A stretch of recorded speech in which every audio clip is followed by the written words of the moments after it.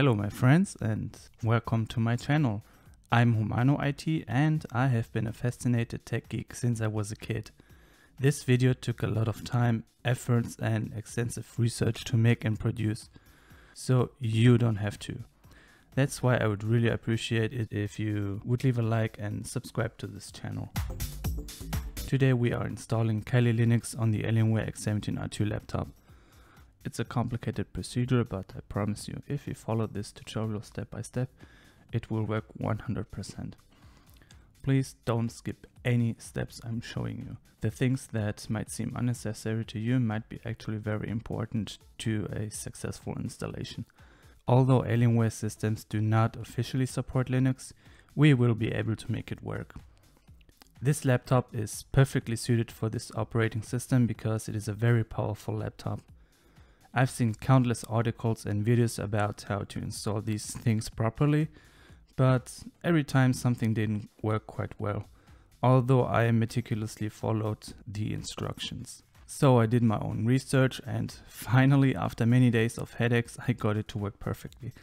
And if you are having the same issues, by following this guide step by step, I guarantee you that Kali Linux will work perfectly with your laptop.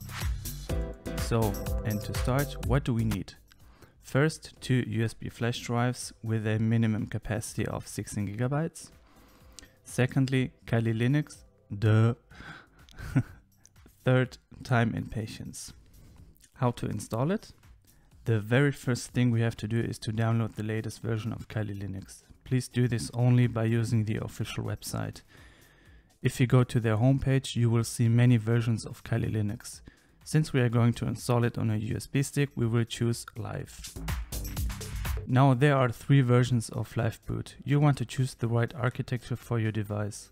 Although you can go wrong by choosing 32-bit, since 64-bit systems also support 32-bit programs and architectures. But that's stupid, since you will leave responsiveness on the table. You might have realized that you won't have a dedicated download button here, but you will be able to download it via torrent. I suggest using microtorrent. It's free and a user-friendly program. Once you installed microtorrent, you will be able to download Kali Linux. The download will start automatically after you open the downloaded torrent link from the official Kali Linux website. The complete version of Kali Linux has around 12 GB, so it could take up from a couple of minutes to many hours, depending on your internet speed. So just get a break, take a coffee or take a nap. Now we are ready to transfer the ISO file onto your USB flash drive. We do this with a program called Balena Etcher. It's free and very user friendly. My cat could do this too, trust me, it's very easy. Plug in your flash drive, open Balena Etcher and select your ISO and click flash. After it's done, we want to boot into the flash drive, but before we do this, we want to enable NVIDIA Optimus in the BIOS settings. So go into your BIOS by pressing F2 and activate your integrated graph, because otherwise Linux won't start since it does not recognize your NVIDIA graphics card. There are two different types of graphics card drivers for Linux operating systems: free and proprietary drivers. The free NVIDIA drivers are called Nouveau in Linux. These don't work right with the RTX 3080 Ti laptop. That's why we have to use the integrated intergraphics first. Only then we will be able to install the original NVIDIA drivers. We also want to change some other settings in the BIOS, otherwise Kali won't even attempt to start. You want to plug in your second, still empty USB flash drive. I use a 256 GB SSD. And also an Ethernet cable, which goes directly from your router to your PC. Press F10 to save and reboot your system. Now keep pressing F12 until the boot menu opens and boot into the USB flash drive, which we have just created right now. You will be greeted with this blue Kali boot screen. Go down to Start Installer and press Enter. Choose your preferred language and location. Well, this is just self-explanatory. You know what I mean. Now, after you've done that, it's detecting your flash drives and medias, as well as your network settings. You have to have an Ethernet cable inserted, otherwise the installer won't recognize your Intel network card. I'm not talking about the Wi-Fi card. that's a completely different story. We will get there too later in this video. So plug in an Ethernet cable to have access to the internet. Choose no, just click continue here, choose admin 1, create a password. Now it's detecting all of your installation medias. Select the option guided, use the entire disk. Disclaimer, I'm not responsible for you losing all of your data if you accidentally select the wrong drive. Be careful and open your eyes while you select your installation medium. Check multiple times if the selected disk is also the one you truly want to be flashed with Kali Linux. I use an external SSD since these are heaps faster than traditional USB flash drives. This results in a much faster installation than on USB sticks.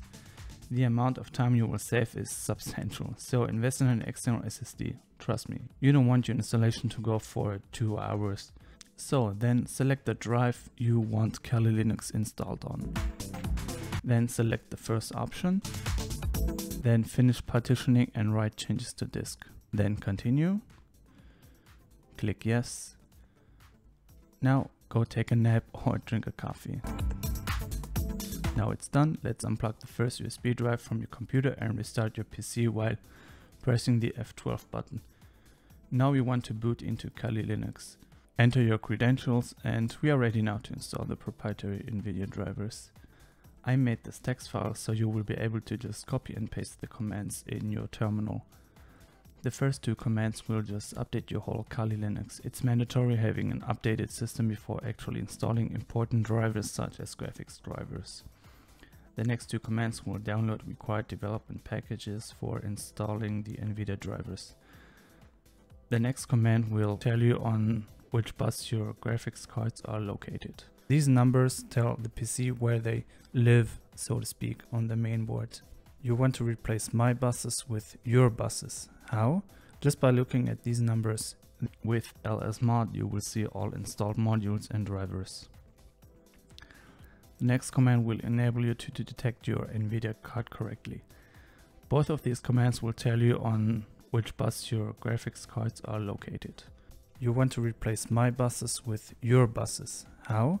Just by looking at these numbers. These numbers tell the PC where they live, so to speak, on the main board. This will block the pre-installed free NVIDIA Nouveau drivers when booting into Kali Linux. Let's update the kernel and reboot. Now we check if we successfully blocked the Nouveau drivers. Download the official NVIDIA drivers from nvidia.com and put it in the downloads folder. This is important. Please make sure that it's actually in the downloads folder, otherwise the next commands won't work. Now we want to change into a debug mode, where you will be able to uninstall graphics drivers properly. To enable this terminal, you have to press Ctrl, Alt and F2 button. Then log in with admin 1 and your chosen password. The next 2 commands will remove the integrated graphics drivers. And after we've uninstalled the integrated graphics, we need to uninstall the NVIDIA drivers too. Let's now change directory and go into our downloads folder, where our downloaded drivers are. Next, we have to gain administrative privileges on the folder before we can actually install the file. With this command, we install the NVIDIA graphics drivers. Click yes. Once it's done, update the kernel and reboot your PC. Now we want to disable NVIDIA Optimus. So let's go back into the BIOS and do this. This means that we want to use the NVIDIA cards only. We don't want any Intel graphics no more. We want to change into the debug mode again. Here you will be able to uninstall the NVIDIA graphics driver for the second time. This time we install the NVIDIA drivers together with the CUDA drivers too. Click yes. Now let's remove the integrated graphics from the module list too, and also the free NVIDIA Nouveau module. Reboot and check your final installation with the following commands. You can even run some benchmarks with Hashcat. Now you might wonder why we had to install the NVIDIA drivers 2 times. I'm honest, I don't know, but that's the only way I got it to work. So just do it 2 times and you're good. So let's now install the Wi-Fi drivers. This laptop has the Intel Killer AX1675. Update your Linux with these two commands, followed by this command. This lets you install essential packages for developing programs. Think of it like a baseline. Get your installer from this side, change directory, execute this command, get this file now, change directory, compile the drivers with these commands,